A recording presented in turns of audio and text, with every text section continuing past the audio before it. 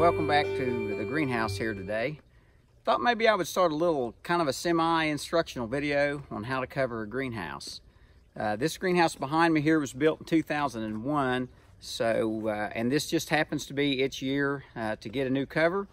And I thought I would take y'all through the process, so if there's anyone out there that's learning and wanting to see how to do and how we do it, perhaps it could be a help to you.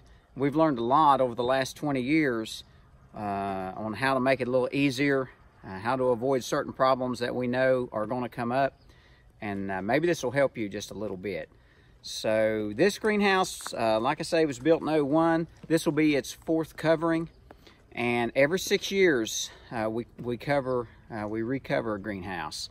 It's covered with polyethylene, and it's really considered a 4-year plastic.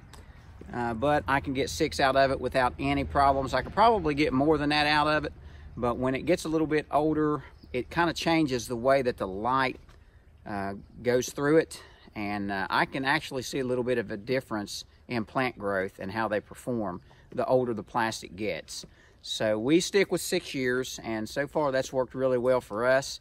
So I guess the first thing that we're going to do here today is kind of go around the outside and just clean up inside.